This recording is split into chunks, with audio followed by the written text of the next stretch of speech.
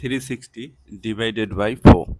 Okay, 4 goes into 3 how many times? Actually 3 is less than 4, so 0 times, right? So write 0. 0 times 4 equal to what? 0. If you subtract, then you will get 3. Bring down this 6.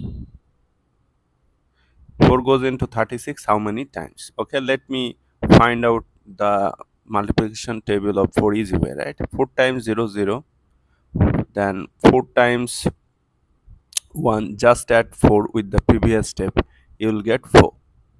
Then 4 times 2, 8, just add 4 with this 4. 4 times 3, just add 4, 12. Then 12 plus 4, 16. Then 16 plus 4, 20. Then add 4, 24.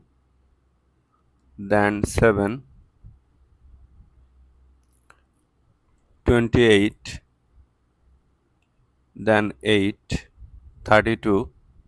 Then 9, 36. Look, already we have gotten 36. So 4 goes into 36 how many times? Look, 9 times. So write 9. 9 times 4, 36. So if you subtract, you are getting 0.